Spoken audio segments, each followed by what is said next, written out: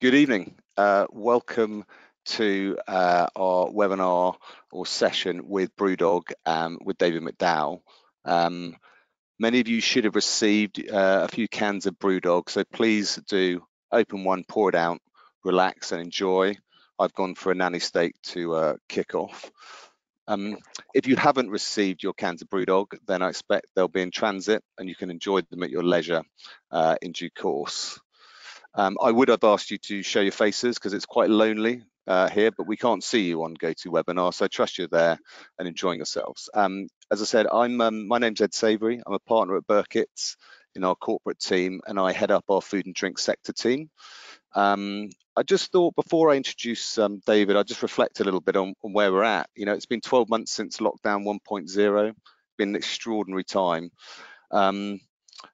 If there was one word I think that would sum up the essential ingredient to getting through that, I'd say it's grit.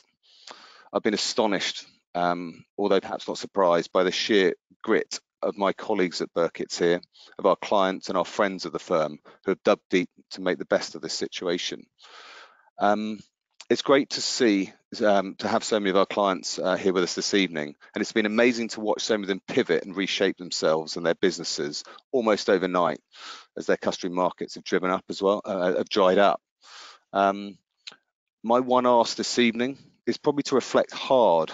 If you're one of those lucky businesses which has been able to continue to thrive, then remember that you've probably been lucky and be prepared to support others who haven't been so fortunate. I suspect that as we come out of this current lockdown 3.0, we've got a bit of a responsibility to do our bit to help the fall guys who have been simply in the wrong place at the wrong time. I remember being taught that in life you need to be lucky, and as the great golfer Gary Player said, it's funny, the more I practice, the luckier I get. But how do you ensure that you are lucky? How do you empower your workforce to develop that grit? And what do you need to do so you adapt and react faster than your competitors? Well, that is simple. You behave like a shark on steroids. Yep, you behave like a shark on steroids, or at least that is what BrewDog do. Which brings me on to David. Good evening. David is the president and COO of BrewDog. So good evening, David. Hi, Ed. Thanks for that intro, and thanks to everyone at Birketts for having me tonight. No problem. I mean, quite frankly, BrewDog, in my view, is one of the most remarkable businesses in the UK and in fact, the world right now. I happen to love your beer, but I admire the company's, you've got to admire the company's stratospheric growth, but not, I think, just because of the growth itself, but with the way in which you've done that. You're a disruptor, renegade, cheeky to the extreme. And before I hand over to David, I'm just going to tell you how this is going to play out. We're going to hear from David for about 20-25 minutes to tell us about the BrewDog journey. I've heard already much of what he's going to cover, and I can promise you, you're in for a real treat tonight. So sit back and relax. I'm then going to go and ask David a few questions, and then following that, we're going to open up the Q&A to you, the audience, for around 20 minutes. But we've got permission to drift over time if we like. Thank you to many of you who've already submitted your questions, but feel free to submit further questions using the Q&A as we go. I did ask David before if there's anything we should not ask him, and he made it very clear to me that he is happy to answer any questions. So please, I dare you to be cheeky, and I dare you to push the boundaries and have some fun. But that's enough of me for the moment. David, over to you, if that's okay. Thanks, Ed. Thanks for that introduction. I'm going to try and just show some visuals to you all. Hopefully everyone can see that. And yeah, thank you so much for that introduction. And my job tonight is to tell you guys a little bit about the story of this remarkable business, the things that we have done that have been the kind of clear milestones along the way, the things that we've got right and wrong, and hopefully some of that is relatable to you all as you go about your own business journey. I'm David. I'm the President and Chief Operating Officer at BrewDog, and we are a business that was founded in 2007 by two men and a dog with a simple mission to make other people as passionate about great beer as we are. And 13 years on, the mission remains exactly the same. The scale of the business, the scale of the opportunity, the geography is wildly different than we could ever have imagined. However, that overarching sense of purpose is exactly the same as it was when the first ever batch of our beer was brewed in a garage in the northeast of Scotland in 2007. So from 2007, and from two men and a dog, the BrewDog team have built a considerable business now. We export beer to 65 countries around the world. We have 4 large-scale, world-class craft breweries around the globe. We have 105 of our own bars delivering phenomenal beer experiences day in, day out in 15 different countries. And recently we were ranked higher than Carlsberg in a brand finance report of the most valuable beer brands on the planet. So for a business that started out with a real sense of purpose to put the flavour and the taste and the artisan craftsmanship back into people's beer glasses, and to rally against some macro beer businesses that had built a category that had become commoditized, then to find ourselves, a decade later, more valuable than one of those large-scale competitors is both exciting and surreal at the same time. So, on the list of the most valuable beer brands on the planet, we are the only craft beer brand on that list. We are the only independently owned brand on that list, and the only brand from the UK. And right at the start, as I said, this business was founded with a singular focus mission to make other people as passionate about great beer as we are. And at the heart of that is an obsessive focus on the quality of the liquid, a focus on having positive impact, a focus on building a community of people who believe what we believe, and crucially, a focus on building a product that is for everyone. This was never about building a niche brand. This was about taking the positive attributes of small, local, artisan craft businesses and trying to find a way to deliver that on a global scale. We paused for too long on this slide, but I will talk about why this very simple image is an important story in the way that we have built the business at BrewDog. So many years ago, I saw a fantastic documentary about Lego. And in that documentary, it gave you a really behind the scenes look of how that business operated. And actually, the really interesting and secretive way that they take very great care over how they build the products. And one of the things that you got to see was behind the scenes in their offices in HQ. And I noticed while watching that documentary that on every desk, on every boardroom table or every meeting room table, there were little bowls of colourful bricks, little bowls of yellow and red and blue Lego bricks. And at any point when people were on calls, were dealing with customers, or were in meetings with their colleagues, everyone was fidgeting with these little bricks. And for me, it was really powerful because it reminded me that that business was founded on a very simple premise, and that everyone in the business at every level understood that without these little magical bits of plastic, the whole thing wouldn't exist and their roles wouldn't exist. And the equivalent of that in BrewDog is that we live or die every day by the quality of what's in every bottle, every can, every keg, every glass. And that obsessive focus on product quality and bringing everything back to a singular vision, mission, and purpose has been at the heart of everything that we've done as we've built this thing. I want to talk a little bit about the community element of what we do. And back in 2009, we had some brilliant opportunities to grow this business quite considerably. We had a burgeoning grocery and supermarket business, and we also had some opportunities to open the first BrewDog bars around the country and some internationally as well. And we needed some funding. And at that time, post-banking crisis, then unfortunately, most of the institutional lenders were not particularly keen to give some cash to a couple of guys from the northeast of Scotland making beer that everybody thought was tasting far too bitter. So we were very early adopters of crowdfunding.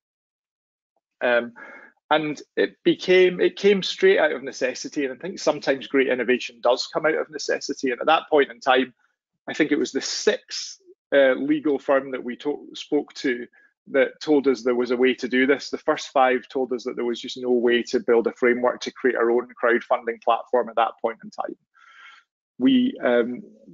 We discovered that it was probably a £150,000 project to build this platform, which is about 10,000 more than we had in the bank at that point in time. So we put everything on red for this opportunity. And via the first round of equity for Punks, we raised just over £1 million worth of capital. Now, we have raised over £90 million of capital from 185,000 investors around the world who all own a small part of our business. And we found out something very, very interesting and actually game-changing for our business along the way. We found out that it wasn't a fundraising exercise at all. It was much, much more than that. It was a community building exercise. So now we have this incredible army of almost 200,000 investors around the globe who believe what we believe, who fight for the same things that we do, who are also sometimes our most ardent fans and harshest critics. They're like a massive army of mystery guests all over the world. And having that community over the last decade has been our secret weapon as we have taken the fight to big beer. To really understand the nuts and bolts of how the business behaves, I thought that honing in on the last 12 months might be quite useful for that purpose. And I really think that great teams are forged in the fire of adversity. That we really find out the best about our teams and our people when we face into obstacles. And the seafaring analogy would be that we find out who our best people are when the seas are stormy, not when the seas are calm. And that's definitely been the case for BrewDog over the last 12 months. Around about this time last year, then overnight it looked as though we were losing 70% of our revenue. We did not know if the business would survive the crisis. And our bars were closing around the world. We'd lost all of our on-trade volume. International export orders were tanking, and we faced into the worst crisis that we could ever have imagined. I remember actually around about this time last year, a very important part of that, which was standing in front of 250 team members in a warehouse in the northeast of Scotland and explaining to them that we didn't know if the business would survive. And subsequently, at that point, we didn't know if we'd be able to protect their livelihoods. And myself and James, who's one of the founders of the business, is in the picture there. We're standing on a couple of pallets talking to our team, and we both just completely broke down in tears because we couldn't believe that we found ourselves almost overnight saying this to our teams. And a very, very interesting thing happened. A really life-affirming thing happened, actually. At the end of that, after being told that the business might not survive and they may find themselves jobless, all of our team applauded us. And it gave me a sense of purpose to go away and find a way for this business, not just to survive, but to prosper through the crisis. The business plan went in the bin, and the business plan very quickly became two things. First of all, to ensure that the business survived, and secondly, to protect the livelihood of as many of our team members as we possibly could. And at the same time, we realized that we had, first of all, an opportunity to do some good, but second of all, we had to find a way to make sure that our brand was front and center with as many people and consumers as possible. Nobody wanted to hear marketing from a beer brand in the depths of the global pandemic. So we put all of our time and energy into how we can have positive impact. And a couple of great examples of that is that we own a distillery up in Aberdeenshire, and we closed that down and repurposed it to make hand sanitizer. I remember the day that we sat with our lead distiller and Googled the WHO hand sanitizer recipe, and that's how the whole thing started. And we ended up running for almost 6 months a 24/7 lo-fi makeshift hand sanitizer production line that made and completely donated 500,000 bottles of sanitizer to the NHS, to key workers, and to care homes around the country. And this is a list of some of the things that we did, including all of our directors. We forwent our salary for the year. We have a brewery in the US and in Ohio. They were struggling with supplies of bottled water, so we repurposed the brewery for 2 months to make canned water, to make sure that the supermarkets over there had supply of packaged water. And back in December, we offered free use of all of our bars to be used as vaccination centres, and that ended up turning into a situation where we now supply free canned water to about 150 vaccination centres around the UK.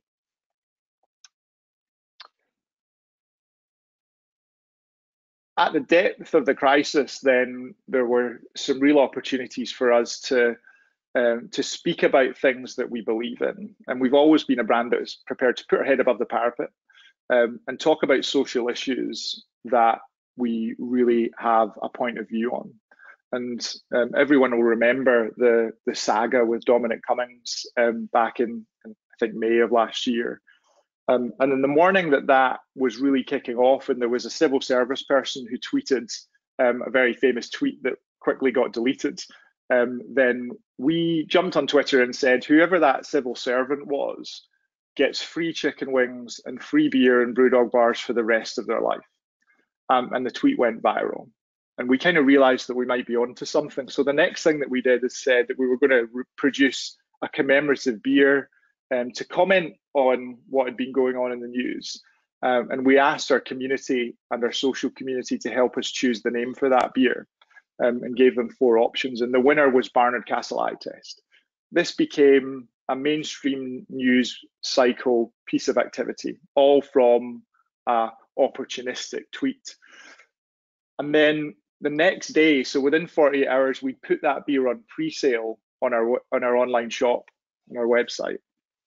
And a remarkable thing happened. Within an hour, we were selling 100 cases of that beer a minute online. We hadn't made a drop of it yet. And this turned out to be the most popular and the most successful beer that we sold in 2020 online.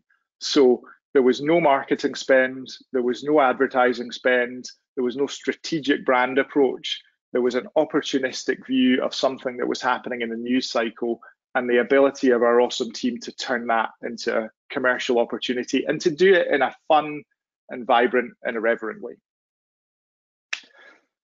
And this is another good example of that. This happened to us during COVID as well. And we often talk about the fact that when others zig, we always try and zag. And this example speaks to that in spades, I think. So we were, like many businesses and like many brands, Aldi decided to produce a copy of one of our products. So our flagship beer is Punk IPA. And on the right-hand side of the screen there, you can see Anti-Establishment IPA, which was the Aldi version of our beer. And it was so close in every way, to the point where they'd kind of like effectively cut and paste the beer descriptor in the back of the can. So our first reaction to that was that we picked up the phone to our legal team, like any business would.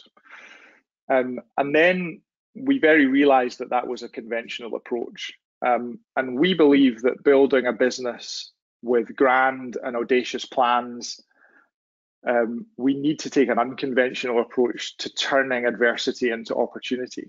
So as opposed to getting legal, we decided to design a copy of the copy, and we produced ALD IPA. And within probably 6 hours, we had this out on our website, and we'd spoken about it in social.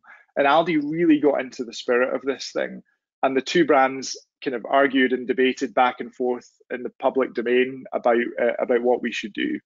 And within a month, this had also turned into a great commercial opportunity. We've now sold over 500,000 cans of ALD IPA in the UK, and we just launched that beer in the Aldi Germany stores last week as well. So a really good example of how an unconventional approach to a potentially big issue turned into a great piece of commercial activity. At the heart of everything that we do is a fundamental belief that business should be a force for good. And we believe that in the months and years to come, how consumers choose to spend their money and which businesses they choose to support will be as powerful as how they choose to vote, especially as that relates to the existential climate crisis that we all face. So this is our advertising campaign from summer last year, focused on trying to find a way to use our platform to get that message across. And in August last year, we became the world's first carbon negative beer business. At the heart of everything we do is a firm belief in sustainability, and we believe that in 5 years' time, the most sustainable beer business on the planet and the most valuable and successful beer business on the planet will be the same thing, and we think that we have a shot of positioning ourselves to be that business. So via an aggressive program of carbon reduction and the support of a number of really high quality carbon offsetting programs in forestation and in peatland restoration, we're now able to say that every part of our business is carbon negative. But via that program, we discovered that it was very difficult to find a suite of carbon offsetting projects that we really believed in and were at the standard that we wanted them to be, to make sure that we were staying really true to that firm purpose on sustainability. So at the tail end of last year, we bought 9,500 acres of land just next to Aviemore in the Scottish Highlands. And now for every multi-pack, 4-pack or 12-pack of BrewDog beer that is sold, we plant a tree in the BrewDog forest. And over the next 18 months, we will plant just over 2 million trees in that 9,500 acres.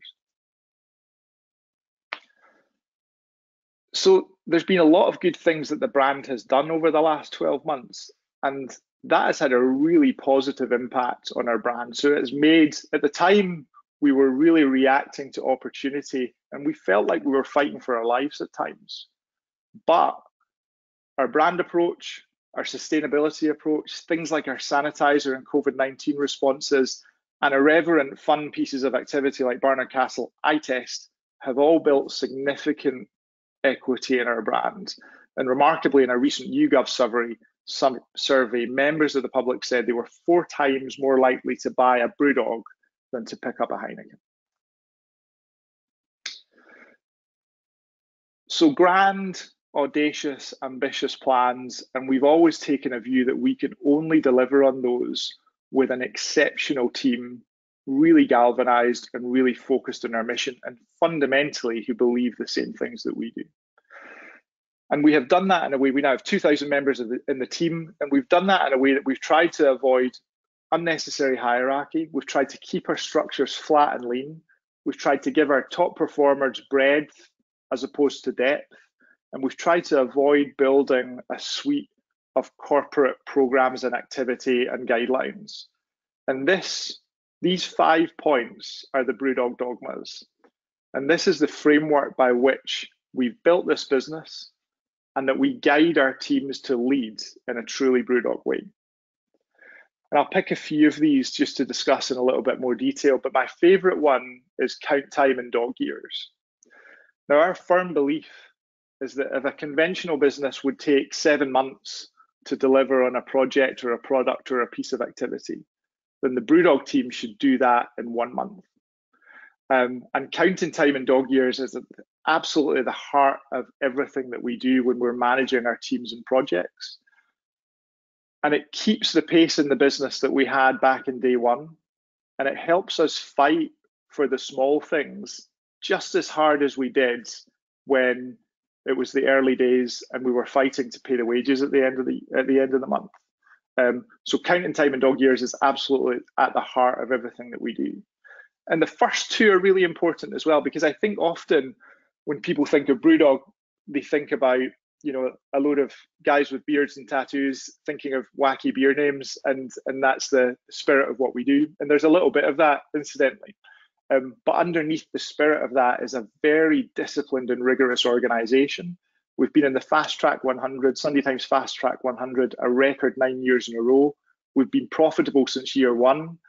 And there's a really disciplined approach to how we run this thing. And we are a meritocracy. The people who perform well and build great careers in BrewDog have earned that place on the team. We refer to it quite openly sometimes as like earning your place on a pro sports team.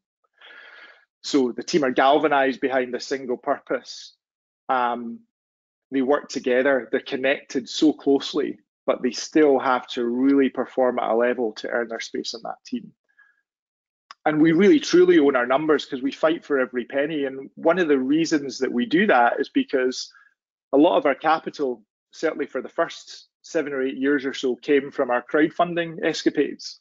So when you have raised money from 180,000 hairdressers, waiters, taxi drivers, nurses, who have all invested on average around about £350 of their hard-earned cash in your business, then we feel that we've got a real responsibility to put that money to work in a way that is very well thought through, very disciplined, and right in line with why that people believed in us in the first place. So the BrewDog dogmas are our framework for building this business in a truly BrewDog way. And just lastly, before we move on to questions, I thought I would show you guys a slide, a page from our company induction book. And we truly, truly do believe that we are an anomaly, a glitch in the matrix, and we're very, very proud of that. And a lot of what we do is trying to make sure that we stay that way. We didn't get to where we are now by being normal. We didn't get here by playing it safe or by conforming.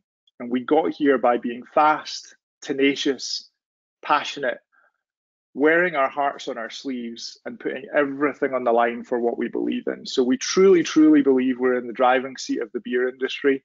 We truly believe that we're only just getting started. We are super transparent about the things that we've got right and wrong along the way, but mostly we're super proud of the incredible team of 2,000 people who have helped us build this remarkable British success story in a very, very unconventional way. Thank you very much. David, thank you. It's almost exhausting listening to, but enthralling at the same time. I've just finished off my I'm going to stop for a sip of beer now. Nanny State beer and just tucked into a can of BrewDog Lost. And I think that's the first thing to remember in your business, that your product is fantastic, and that seems to be always at the core of what you're doing. I mean, I know you didn't touch that, but that is right, isn't it? It's right, and it comes from a very selfish place, Ed. So right back in the day, we made beers that we couldn't find elsewhere. So we were inspired by some of the great American craft breweries like Sierra Nevada and Stone. And 13 years ago, you could not get that beer in the UK. So that's where it all started.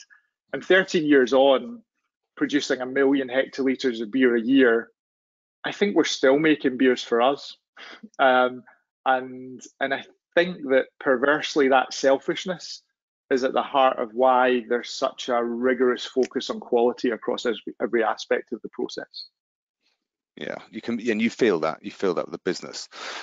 I've got various questions before I'm going to open up to our audience that I just want to touch on. Sure. But one thing that astounds me is the speed at which you can seize an opportunity and go for it full tilt, have fun, and seem to find opportunities that then have a really positive commercial angle for the business as well, like you touched on with the Barnard Castle sort of situation. How do you do that? Well, first of all, there's 2 points to it, right? So first of all, it's not always fun. So quite often I'll tell the team that it's type 2 fun, right? So the end result is quite good, but how we get there is not fun. And Barnard Castle went from a tweet on my iPhone to an order for 500,000 cans from Aldi in 72 hours. And you know, we're proud of that space, and we're proud of that kind of counting time in dog years. But it's not always fun, and we face into that. Actually, I think people who are really successful in this business face into the type 2 fun and perversely quite enjoy it. Secondly, one of the ways that we do it is by having lean, anti-hierarchical structures. There's no unnecessary hierarchy. And you know, one of the BrewDog dogmas is be where the action is. Project sponsors and people who are leading a project are in the heart of the decision-making process every way through the journey. So if in our team there is a project meeting for something that we're working on and the key decision maker is not at that meeting, then we will just not let that meeting go ahead, because all that's going to happen is that 8 people are going to talk for half an hour about things that they can't decide. So we're very, very passionate about maintaining a nimble, fleet of foot approach and giving great people a great package, great incentive, great breadth, so they can really stick their nose into other people's business, which is something we're very passionate about, but not allowing them to build unnecessary empire underneath them. Because I don't want my great leaders to spend their time managing 12 sub-department managers, and every one of those takes 10% of their time. I want them to spend their time driving our agenda and being as close to the customer as possible. Amazing. It seems to work. I wanted to touch on, we've heard some of the great things that have happened, and obviously the business is in fantastic shape and has really faced up to the last 12 months. We go back a couple of years, James, one of the founders, was quite open about some of the mistakes he made, and one of them was where you decided to, as I would put it, sort of helicopter in some sophisticated management, senior management people that didn't quite work. Could you just talk a little bit about that and sort of what drove you to do it, what had happened, and then how you then dealt with it, which I think is equally as interesting? Before I do that, I think sometimes when you do these presentations, it's so obvious, it's so easy for it to come across as kind of 10, 20 slides of how, listen, here's how brilliant we are. And my God, we get stuff wrong all the time. And actually on the COVID response page, where there's so many interesting stories to talk about, there is a book at some point in all the ideas that we had during COVID that we decided not to do. And thank God we didn't.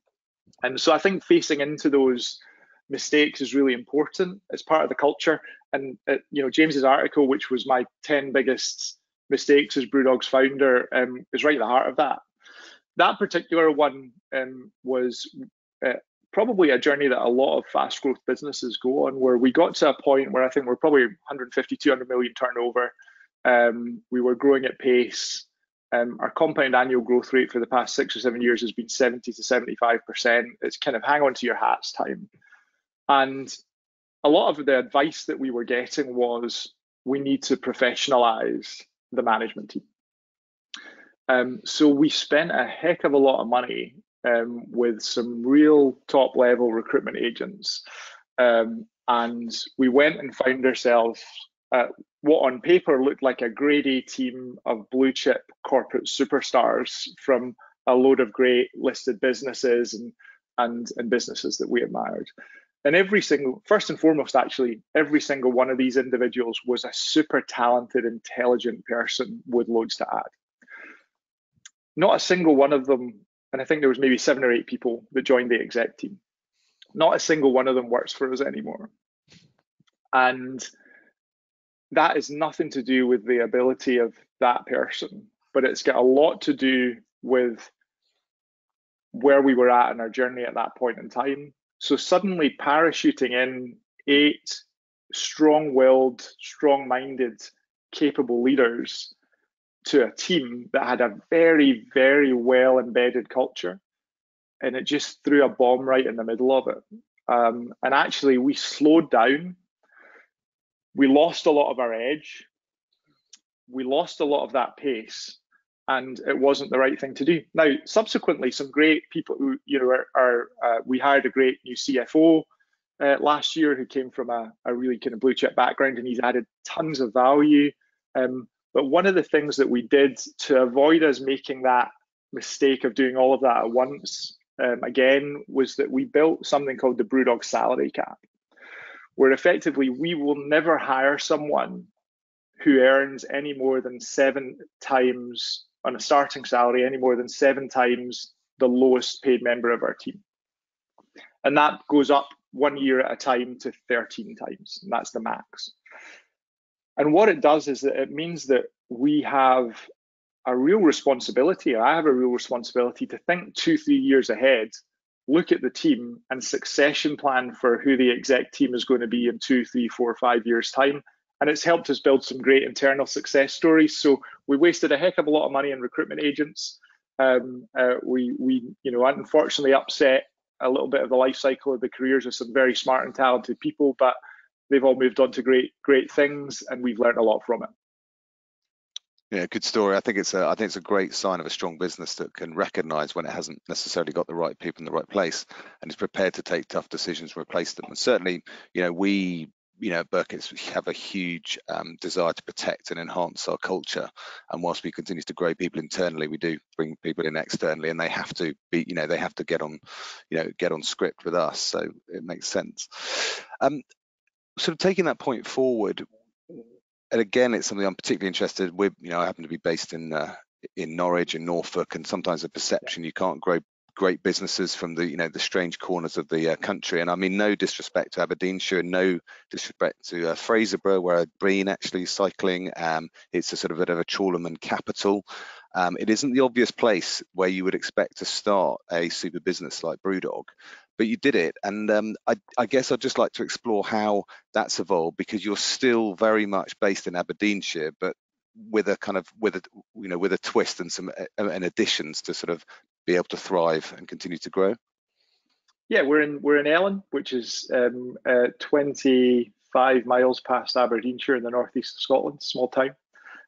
There aren't that many £1 billion valuation businesses in Ellen, and we might be the only one. And there's a couple of interesting things in it, in that actually pre-pandemic we were really good as a team at working remotely and across a broad geography, and working virtually. So this, the team really breezed into this whole Zoom Teams culture because it was part of what we did.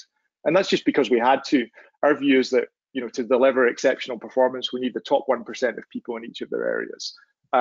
And some of those people might not want to move to the northeast of Scotland. So our marketing and digital team is based out of an office in East London. It's a bit of a cliche in itself, isn't it? We have a brewery and a brewery, tap room, beer hotel, and massive offices in Ohio in the Midwest, in the US, where our US team is based. A lot of our European team is based out of our brewery in Germany, in Berlin. And we have a team in brewery in Australia as well. So the team have just been excellent at working in that remote environment. It's actually, there's some real pluses to it, and that is, we're very anti-meeting in BrewDog. My own diary is chunked into 20-minute slots, so there's nothing in a day that lasts any longer than 20 minutes. And as a result of that, we get to the point really quickly, and that's really helped by these virtual sessions, because there's no kind of messing around. We get straight to business. So that's really helped, and it's forced us to work as a really global, really virtual team, and it's forced us to think differently about how our teams can interact. So Ellen in the northeast of Scotland is still home. It's still where a big chunk of our team are, but I feel just as connected to the teams in Germany or the US or Australia or London as I do to the guys that are just down the road. Yeah, it's impressive, but I love the fact the core of the business is still, pretty much where it started off. Yeah, that's the center of gravity for sure. Yeah, another interesting feature of BrewDog, which I think is fascinating, especially as a lawyer, is the fact that we often advise clients that you've got to protect your intellectual property, you've got to guard it with your life. BrewDog doesn't do that with your recipes. In fact, you tell everyone exactly what they are every year. Can you just sort of expand on that a little bit, because I find that fascinating. So for us, it's the most natural thing ever, right? So we are not just trying to build a beer brand. We're trying to build a insurgent movement, and we're trying to build a revolution against a category that has been dominated by the big players who focus 99% on advertising and marketing budget and 1% on beer quality. We wanted to flip that completely on its head. Hence why all of our marketing approach has been so very, very lo-fi and guerrilla, and doesn't always have a load of advertising bucks behind it. So what we're really trying to do is grow a category, and to hopefully, in as humble a way as possible, educate consumers about what great beer should really taste like. This is a mad mix of science and art. This is not a commodity. So every year we produce a book called DIY Dog. It's our annual kind of Guinness Book of Records that comes out at the end of every year. And it has the full detailed recipe and spec to how we made every single beer that we made that year.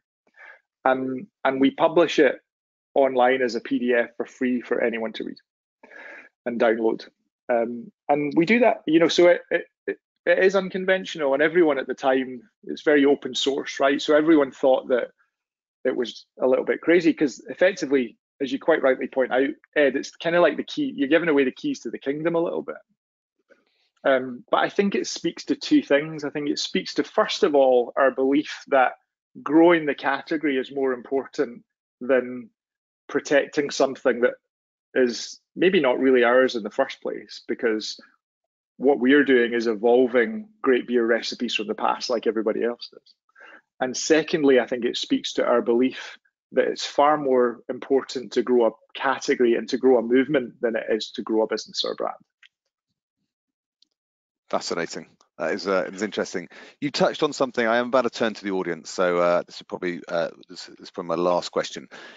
Yeah. Your relationship with the big players is quite interesting, and I think there's a famous story a couple of years ago where Diageo effectively bribed some judges to make sure you didn't win a competition, which is extraordinary on several levels. But I think what's extraordinary is, of course, the own goal they score by giving you the perfect opportunity to do some fabulous PR on the back of it.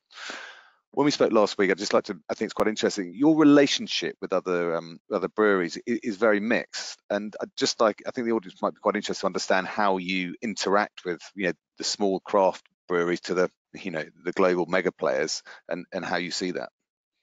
Well, listen, we were one of those small craft breweries, and a number of other larger breweries at that time were phenomenal to us in helping us learn and grow as we built this thing, and we're forever grateful to some of those mentors and breweries. And we've tried to do a little bit of the same. So 35% of the beers that are on tap in our own locations are beers just from other breweries that are local or international that we love. It's often, people say it's a little bit like Pepsi selling Coke. It's like we're kind of selling our competitors' products, but we're selling independent craft beer brands that we really believe in and love, and we give them a platform and we buy their beer.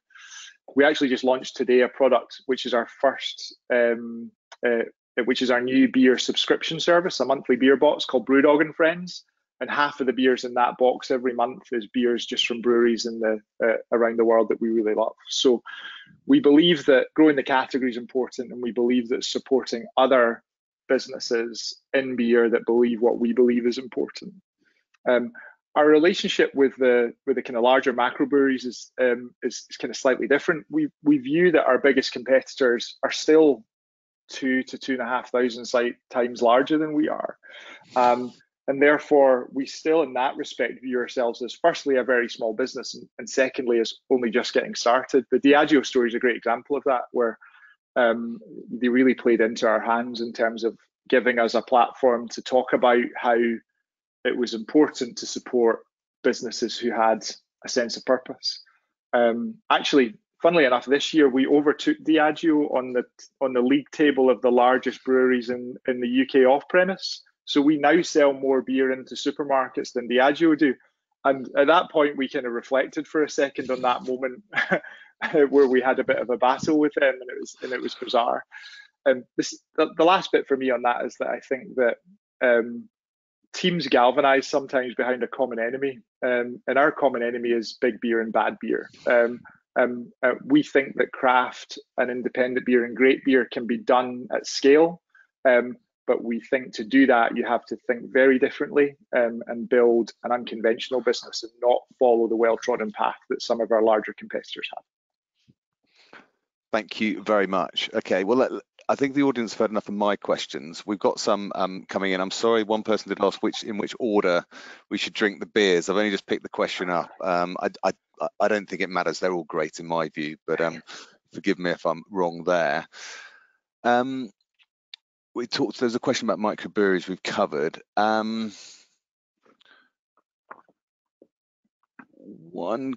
Okay. Oh, this is a good question.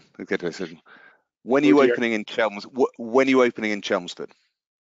Well, actually, we have been looking at a location in Chelmsford for a wee while. I think so that it's not out with the realms of possibility, actually. So one of the things that we didn't talk about in the presentation is that despite the challenges of pubs and retail over the last year, we have a pipeline of 42 brand new BrewDog bars that are in various stages of development. Chelmsford's not quite on the list yet, but a number of UK locations, and all the way to a rooftop bar in Las Vegas, actually, which we're very excited about. So there's plenty more BrewDog locations on the way, and there's a reasonable chance that Chelmsford might pop up, actually.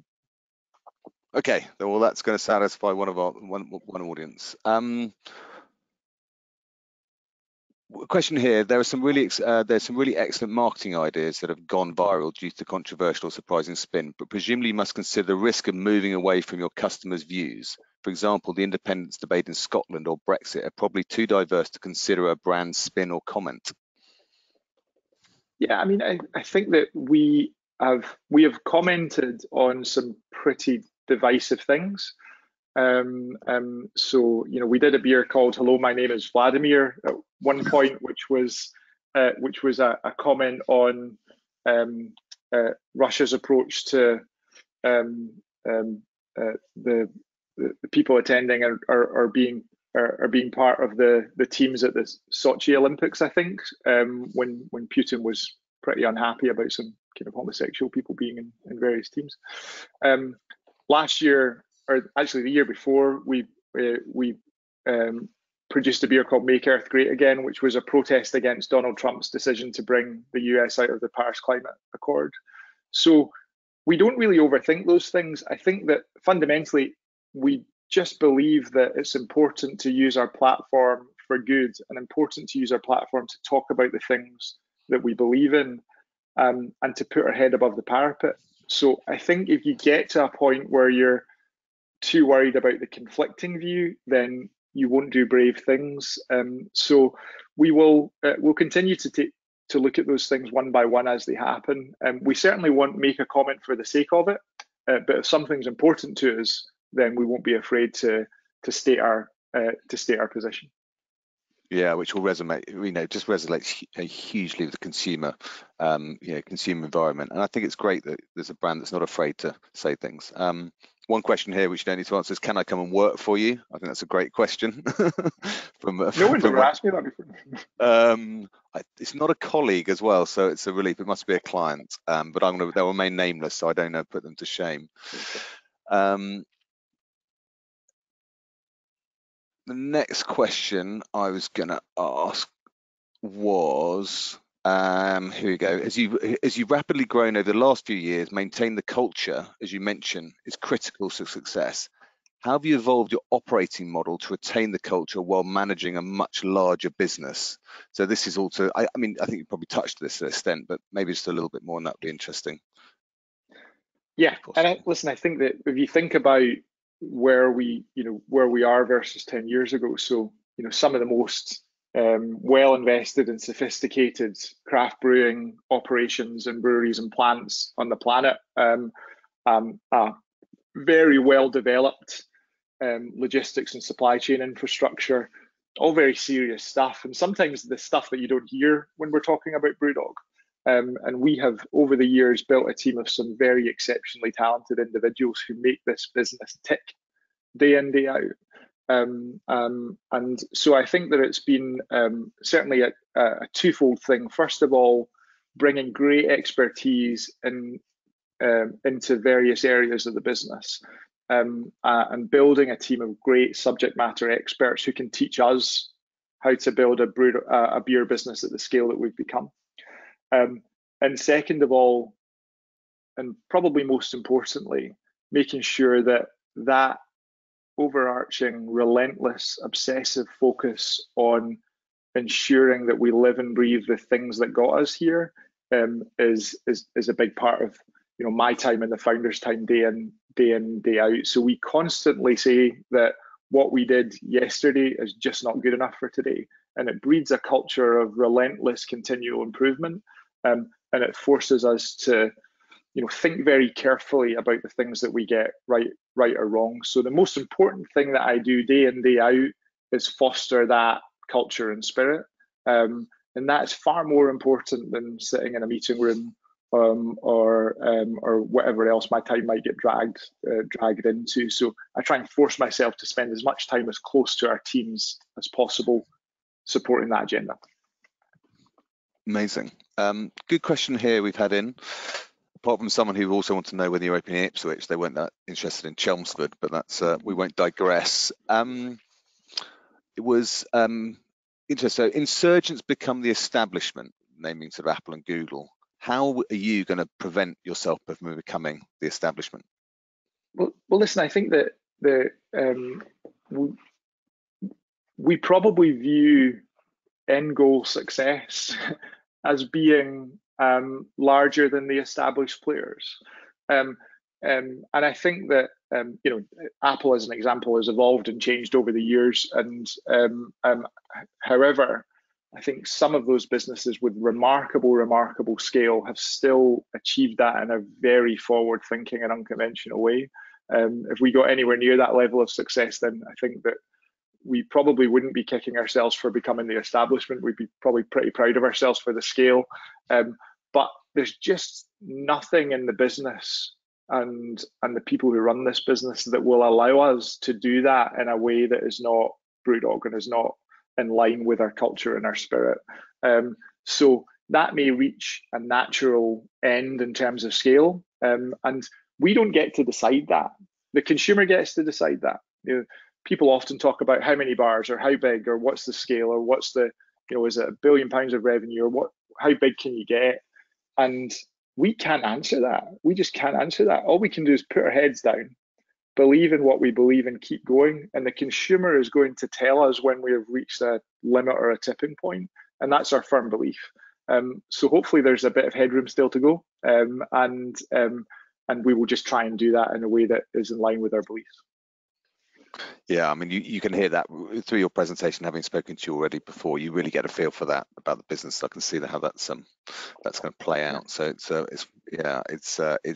it's enlightening for sure. Good question here. What's the BrewDog Christmas party like? It was pretty poor last year.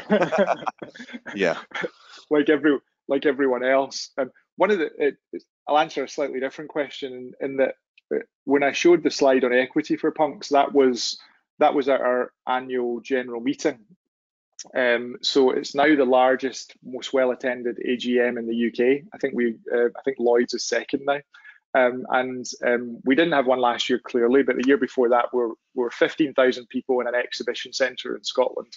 And it's more like a festival or concert than an AGM. And it's a really life-affirming day. It's like it brings our community together and it reminds us why we all do this thing in the first place. So that's a very important day in the BrewDog calendar. And the Christmas get together is always pretty raucous, as you can imagine. All I can remember from the last one is that I escaped a few hours earlier than everyone else because I couldn't really keep up. So. Very wise. Yeah, go hard, go early, and then leave before it all goes wrong. Very wise. When recruiting people, do you have any quirky questions or processes you adopt to sort of BrewDog style to make sure you're getting the right people? Well, quirky is a dangerous word, isn't it? It's like, and I think that we We certainly don't do that sort of stuff for the sake of it. But I have one question that I always ask. There's only one question that I've probably asked in every single interview as I've been building this team. And that question is, what are you like when things go really badly wrong?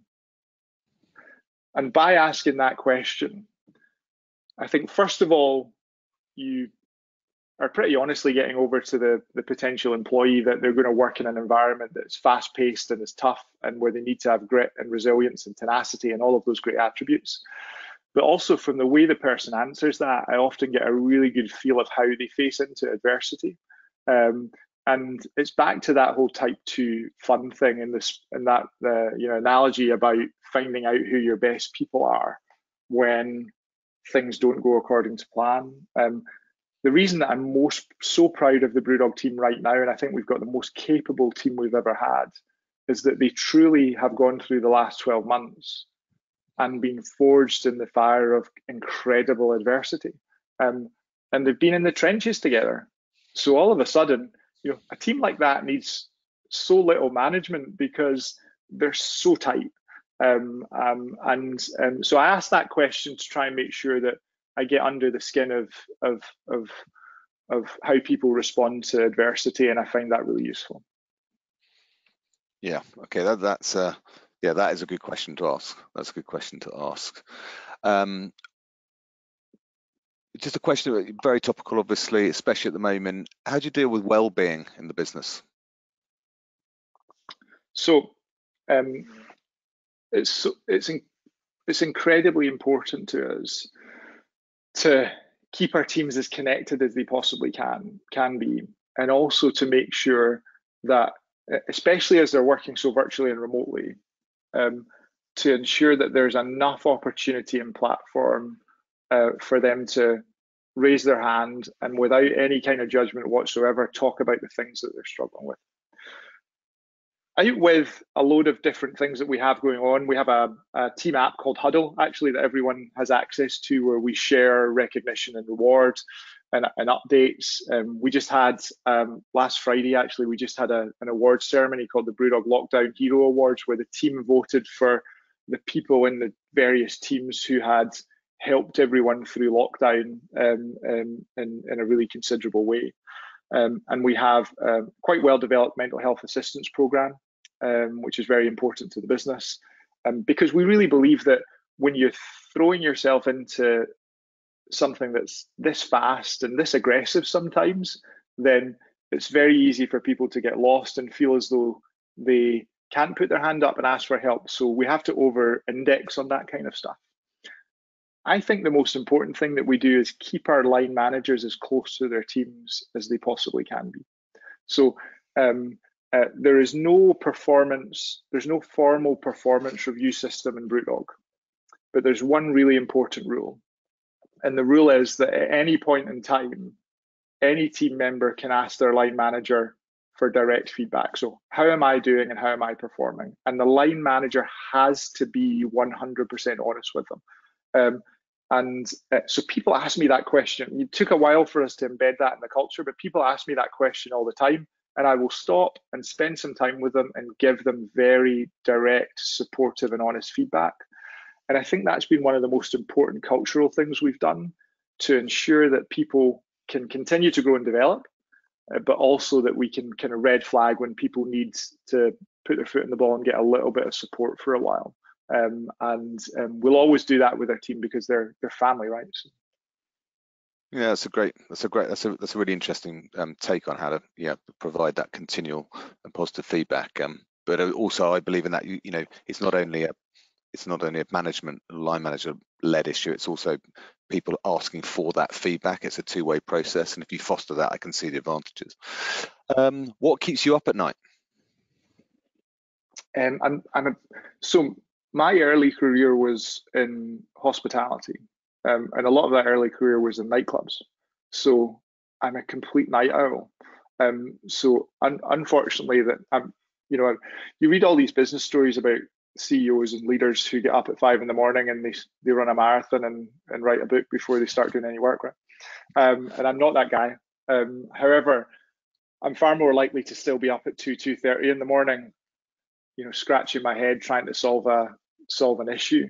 The things that keep me up at night are not the things that maybe you would expect. So it's not the global expansion. It's not the various projects that we have going on, because I have so much faith in the team.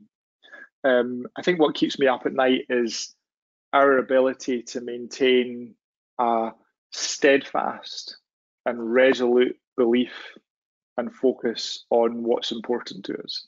So quite often I feel that my job is saying no to the things that don't add value, ensuring that our team are focused on the things that really add value and where they can have positive impact.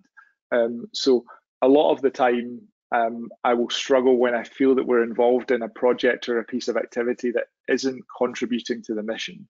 And when that's the case, plenty of times we've been really far down the road with a project or an investment, and right at the last minute we'll cut off our nose to spite our face and kill it because we've realized that we've focused the team on the wrong thing. So when we go down the road of something like that, then that's when I tend to have a few sleepless nights. Yeah, no, that makes sense. If you could go on holiday anywhere in the world tomorrow, where would you go? So ignoring COVID. I just love to go on holiday. Yeah, I just love to go on holiday. I'm a big Asia fan, so I would love to. We have some businesses in Asia actually, and I love traveling around various parts, and love Tokyo, and very keen to get back there. Just a phenomenal, friendly, forward-thinking, innovative, exciting, and vibrant city. So lots and lots of places, but top of my head, that would be a good one. Yeah, and I mean, I don't want to get too personal, but I'll risk it. I mean, are you picking up a feeling? I pick it up from colleagues, clients, that people are really strung out. I had someone explain to me, they said that their morale's not low, but their emotional capacity is now getting pretty strained. I certainly feeling it. I think I know lots of others are. Is that something you are feeling personally? Yeah, I mean, I think that I've got a decent capacity to deal with whatever is thrown at the business and thrown at me. But I'm also, because this is quite personal now, I'm also quite impatient. I have a very short attention span, and it's really important to me to be as visible as possible in work life with our teams, but also to be exposed to as diverse a set of influences and communities as possible. So having a year of being, I'm here in Glasgow actually, and I have another house next to the brewery in Aberdeen. So being between those two places for the last year, when normally a year for me is probably 150 or so flights, has been challenging. And I crave all of the stuff that everyone else craves. But I'm also an eternal optimist, and I think you need to be in a job like this. And so I believe we'll come through the other side stronger, and I believe we will really ensure that we don't take for granted the things that we've missed out on over the last 12 months or so. And for us as a business, then hospitality is a great example of that. And with my positive hat on, I think one of the great things that's happened while our hospitality and pubs business has been closed is that people have realized that they have a really deep and meaningful connection with the pubs and restaurants and cafes and their high street that they love. And I think people will remember that in the years to come as we try and rebuild some of these businesses.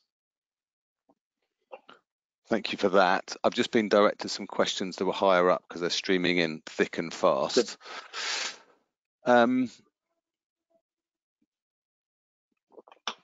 Okay. What an amazing story, David, what an amazing story. Much of what you have told us resonates incredibly strongly with the cooperative model, so strongly purpose-driven and crowd-funded. How do you see the BrewDog values playing out in the economy and society that emerges from this period of crisis? It's a big question.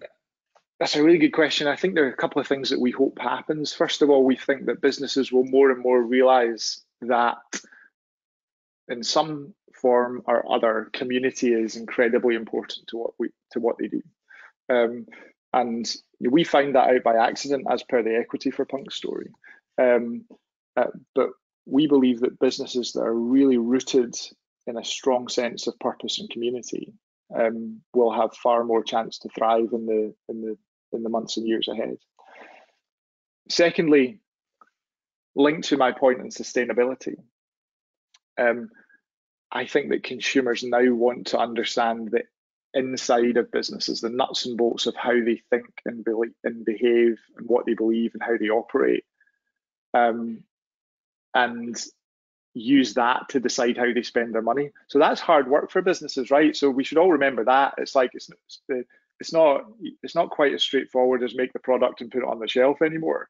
Consumers are more and more and more demanding.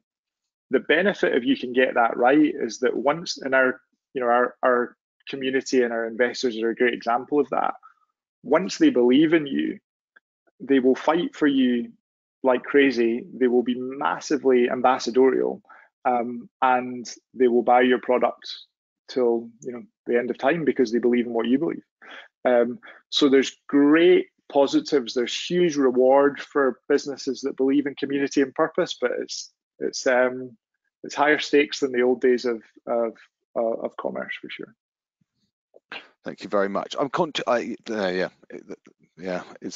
is fascinating. I am conscious of time. I know you said are you okay to carry on as we, that we have had a lot of questions, and so I think we're kind of at the point, but I'm just going to say the audience, you're very welcome to continue to stay on.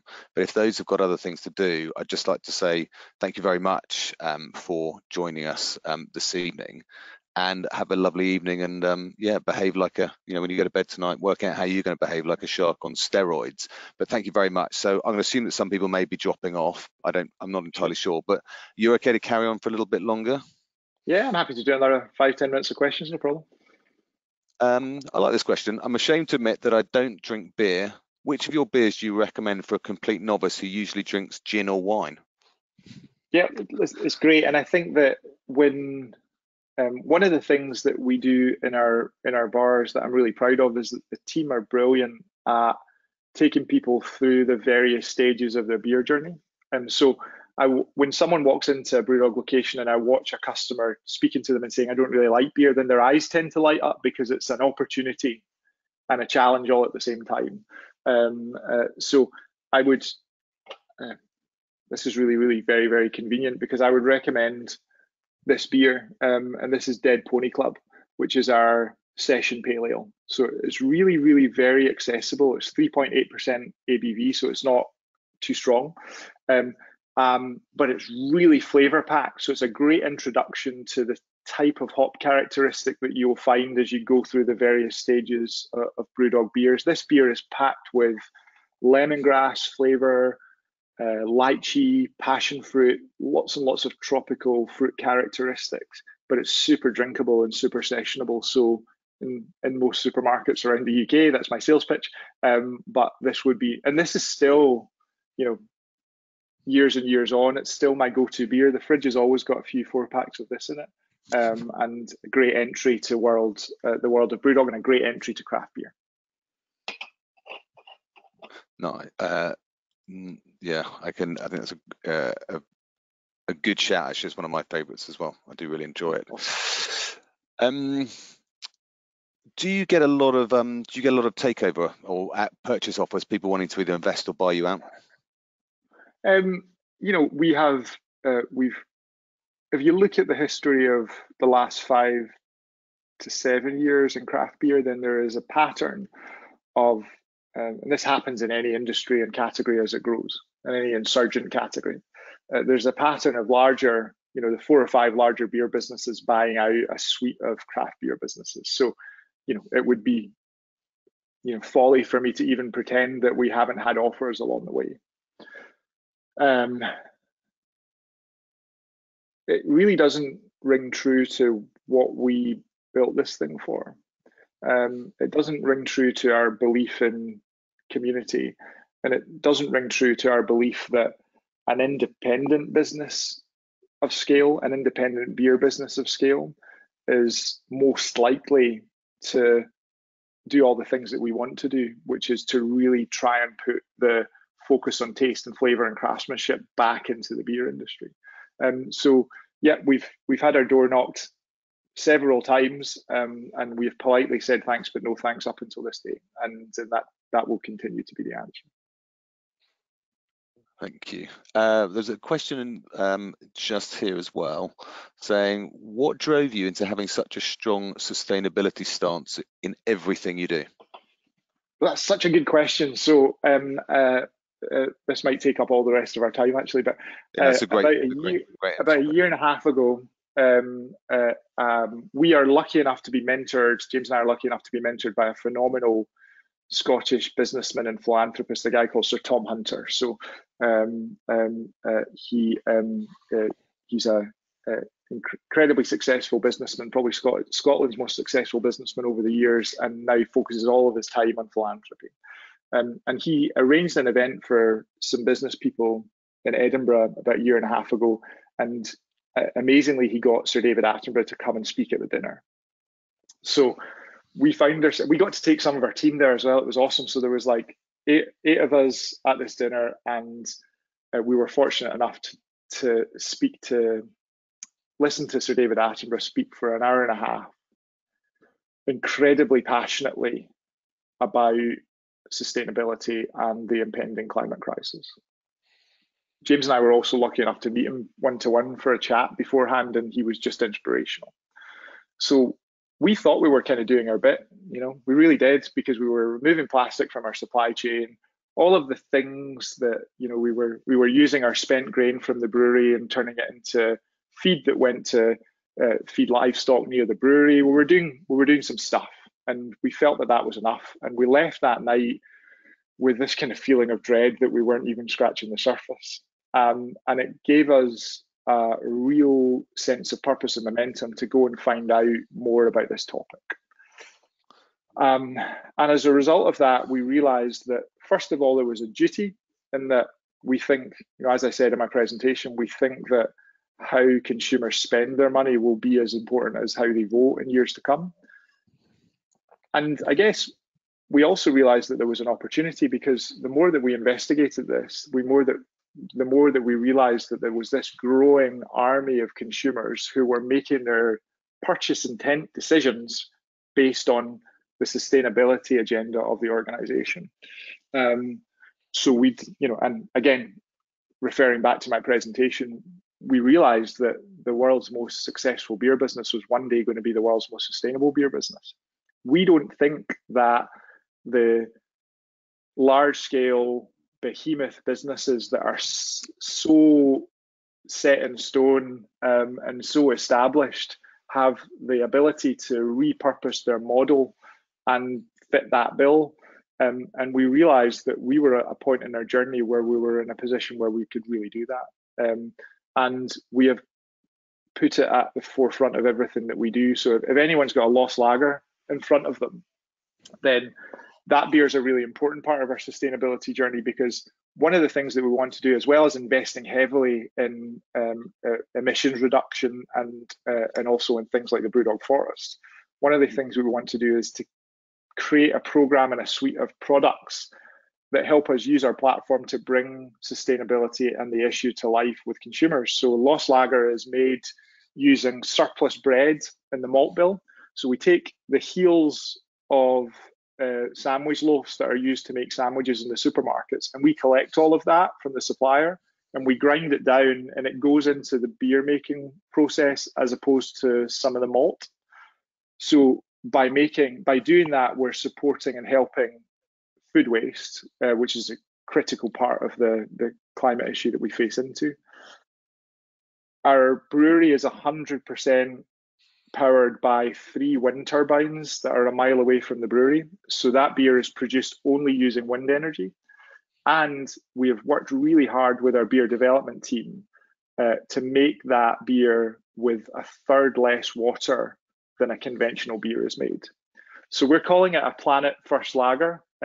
It's our product to really take on the kind of macro beer guys at lager, which is a huge category. And we're doing it with a firm focus on sustainability at its core. And we think that makes that product really stand out. Amazing. And I think what I love about everything I hear about BrewDog and the business is a real lesson that you're not shy to accept that the sustainability piece, for example, and the drive has a commercial advantage as well. And there's nothing to Yep. worry about finding that the mutual sort of benefit in those things. I sometimes feel some brands are sort of a bit like, well, they're a bit embarrassed that that helps them drive their business and grow. And you see that, I think, the transparency across your business rings true to that. All the examples we've heard tonight. I just think it's amazing. I just think the culture of your business, the way you go about things, the way you're disrupted, the way you have this sort of presence of fun and cheekiness, but below it is this ferocious business that is hard driven in a tight way, that is just going forward and tuning in. And it seems probably the business I can know the most relevant to current culture and really picking up on things. And that's not an accident. That is because you are clearly listening and looking, and you get great people on board and adapt to what you're doing. So I just think it's incredible. And I just take my hat off to you and your team and everyone at BrewDog. I think it's been extraordinary finding out more about it. And I really appreciate your time. So thank you very Thank you very much. much. I'm sure the audience have thoroughly enjoyed themselves as well. If we were in an auditorium, I'm sure the roof would come off and there'd be clapping and cheering and everything else. For sure. But at this point, we are going to say goodbye to them. Thank you everyone for attending. As I said, I honestly think you should go and lie down in bed tonight and work out how you can be that shark on steroids. And if you can take some of the learnings from BrewDog into your own business, I'm no doubt you'll continue to thrive. So look, thank you all very much, and I hope you enjoyed yourself. Thank you very much to David, and have a nice evening. See you later.